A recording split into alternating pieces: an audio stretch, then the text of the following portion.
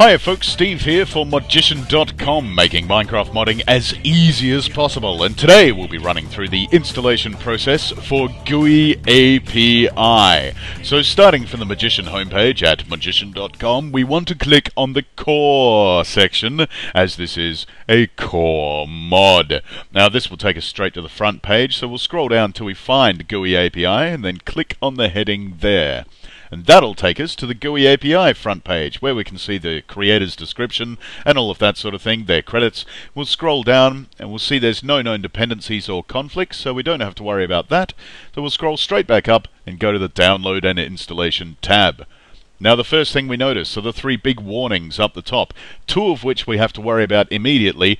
The third we can worry about in a moment. First, we have to make sure we are not running Minecraft when installing this mod, and secondly, this tutorial assumes you followed all the instructions in the toolkit section of the Modgician website. Now if you haven't done that yet, you want to go sign up and do that now, but assuming you have, we will move on. And this is where the other warning comes in. As soon as we go to download GuiAPI, we have to make sure that the version of the mod we're downloading matches the version of Minecraft we're using. Now I've got Minecraft 1.2.5 at the moment, so I will click on that link there.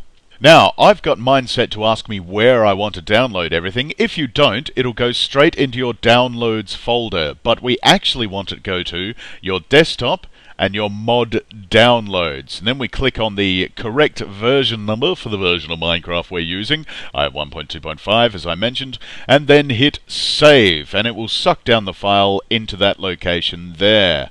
So now we can minimize this window here and double click on the mod downloads folder which you set up on your desktop during the toolkit section. Then we'll go into 1.2.5 and there's the file we just got. So what we want to do is right click on it, select 7-zip and then open archive. There we go, and we'll just leave that one on the right there, and we can close down this window for the moment since we're finished with it.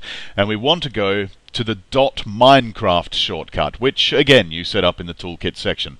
So we'll double click on that and we want to look for bin. It should be right up the top. We'll double click there and then look for minecraft.jar, and then we want to do exactly what we did with the file we just downloaded. We right click, 7-zip and then open archive. There we are, we'll leave that one on the left.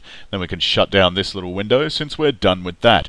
So on the right, we've got the file we just downloaded. On the left, we've got the opened minecraft.jar. So over in this window, we want to hit Control-A, which is your keyboard shortcut to grab everything. And then we want to click and drag it over to the left window. Excellent. When it asks when you want to copy the archive over, just click yes, and that'll finish all that off. Lovely. Excellent. Now we can shut down this window on the right, and as it says on the website, the penultimate stage is to look for a yellow folder called meta-inf. And that will be found in the minecraft.jar. It might not be there, and if it's not, you don't have to worry about it, and we can see it's not here on this occasion. But if it is there, you have to delete it immediately. So now that we've seen it's not there, we can shut down this window and go on to the last stage, which is to load Minecraft itself. Okay, so there's Minecraft. Now we're just going to log in here, and basically as soon as you see the Mojang splash screen, there it is, we know everything's probably working okay, but it's still worth loading a single player world just to check that everything's okay. And here we are in my little world, and yes, it looks like everything's working fine. And look what I've made for you all. Isn't that nice? Solid gold blocks, I'll have you know, up against an obsidian wall. I'm terribly proud of that, even though I did use too many items to make it, of course. Okay, so that is it. Assuming you followed all the instructions in this tutorial properly, you now have GuiAPI installed for your copy of Minecraft. We hope you found this video useful. Feel free to come back to Modgician.com to get any other mods you might want for your copy of Minecraft. And until then, good luck and good gaming.